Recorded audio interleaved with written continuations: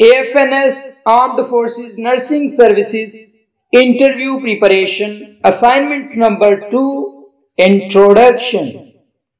First of all, Durud Pak. Bismillahirrahmanirrahim. Allahumma salli ala Sayyidina Muhammadin al-Nabiyil Ummiji wa ala alihi wa sallimu taslima. Assalamu alaikum. My name is 𝐏𝐿𝒂𝒂𝒍𝒆 EduSmart the best education platform की तरफ से एक और नई video के साथ हाजिर हूँ। आज की इस वीडियो में हम इंशाल्लाह आर्म्ड फोर्सेस नर्सिंग सर्विसेज की जो इंटरव्यू प्रिपरेशन की सीरीज, जिसमें मैंने आपको बताया था कि आपकी 10 असाइनमेंट्स ऐड होंगी, उसकी असाइनमेंट नंबर 2 है उस सीरीज की। अगर आपने असाइनमेंट नंबर 1 कर लिया है तो बेहतर, अगर नहीं की तो पहले वो वीडियो देखें और वो असाइनमेंट को लाजमी करें, बिकॉज वो जो असाइनमेंट है वो बहुत इंपॉर्टेंट है आपके इंटरव्यू के लिए। उस असाइनमेंट से आपका 50% इंटरव्यू सॉल्व आउट होगा, कवर होगा। आगे मैंने सिर्फ आपको बताना है, करना आपने, ठीक है।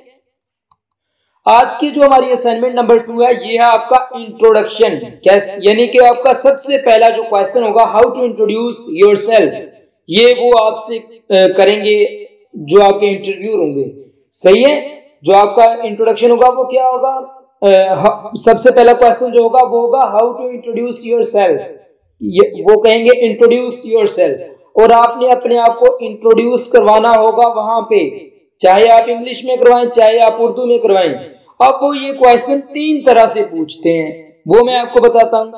पहली तरह से introduction in 3 lines, introduce yourself in 3 lines, और इंट्रोड्यूस योरसेल्फ इन 1 मिनट, ठीक है। ऐसे वो क्वेश्चन पूछ लेते हैं। पहला क्वेश्चन हो गया।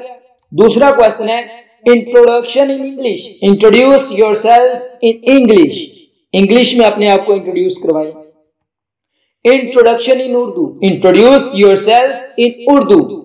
और एक क्वेश्चन होता है इंट्रोड्यूस योरसेल्फ, एक होता है ये सिर्फ। अगर तो वो आपसे कहे introduce yourself in 3 lines, then आप उर्दू में भी बता सकती हो, इंग्लिश में भी बता सकती हो, बिकॉज दिस AFNS के लिए सो मैं सकती ही यूज करूंगा, ठीक है। इंट्रोडक्शन अगर पूछा जाए आपका 3 लाइन्स में या 1 मिनट में या 30 सेकेंड्स में, तो आपको मैं सैंपल भी आगे दिखाता हूं, ठीक है। तो 3 लाइन्स में आपने बताना है अपना इंट्रोडक्शन, उर्दू में भी बता सकती हैं एंड इंग्लिश में भी बता सकती हैं।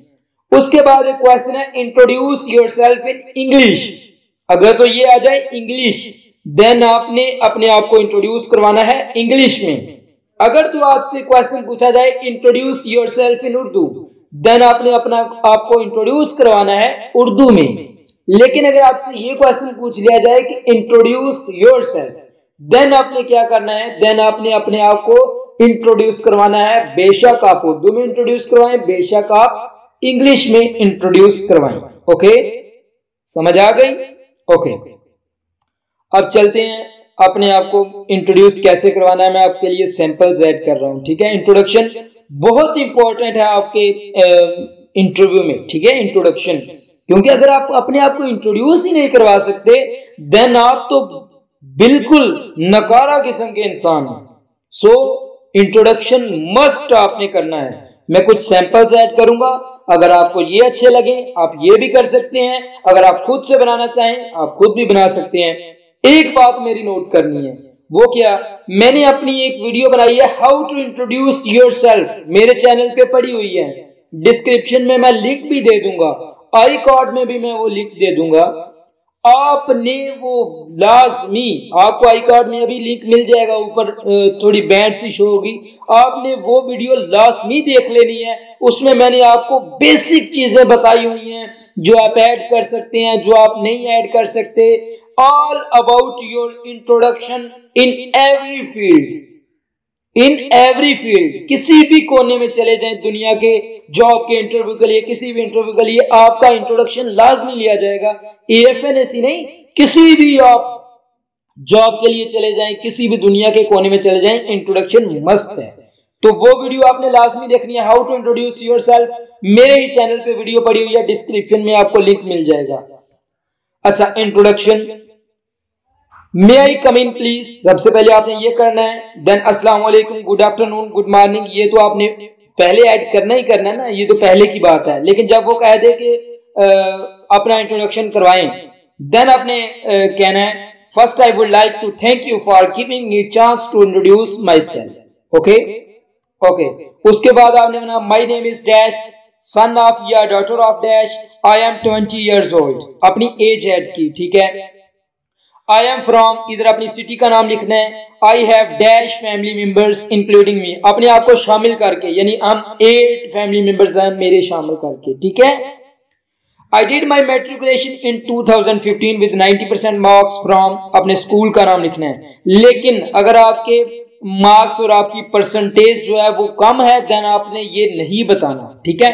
फिर आपने परसेंटेज वाला जो इधर ये जो 90% लिखा है ये आपने निकाल ही देना। I did my matriculation in 2015 from, ठीक है, विद 90% मार्क्स आपने खत्म कर देना, ठीक है। इसी तरह आपने अपने इंटर के बारे में बताना है कि मैंने इंटर में इतने मार्क्स हासिल किए। फिर इसके बाद अगर आप बीएस कर रही हैं तो बीएस के बारे में बताना है और कहां से कर रही हैं ये भी आपने बताना है।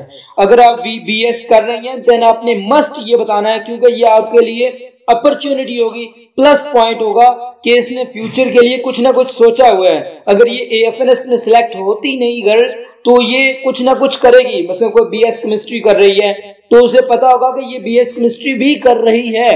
इसका मतलब कि लड़की जो है वो सोचती है अपने बारे में, अपने फ्यूचर के बारे में, ये प्लस पॉइंट है, ठीक है। उसके बाद my strength is that I am self motivated person, teaching is my passion, hobby and passion, and my M is to become a knowledgeable teacher. ये मैंने अपने लिए लिखा हुआ है और नीचे आपने बोलना है, ठीक है, that's all about me, thank you. ये आपने अपने इंट्रोडक्शन के एंड पे लाजमी बोलना है। और ये देखिए ये एक सैंपल नंबर 1 है। अब मैं सैंपल नंबर 2 भी दिखाता हूं। आपने लाजमी ये अपनी असाइनमेंट नंबर 2 कंप्लीट करनी है और जो असाइनमेंट कंप्लीट करे वो कमेंट में लाजमी मेंशन करे डन, ठीक है। डन वर्ड आपने बोल देना है। ओके, सैंपल जो 2 है वो ये, मे आई कम इन प्लीज, अस्सलाम वालेकुम, good afternoon. First I like, देखो सॉरी मैं पंजाबी बोलना शुरू हो गया। First, I would like to thank you for shortlisting me for AFNS final interview. That's good.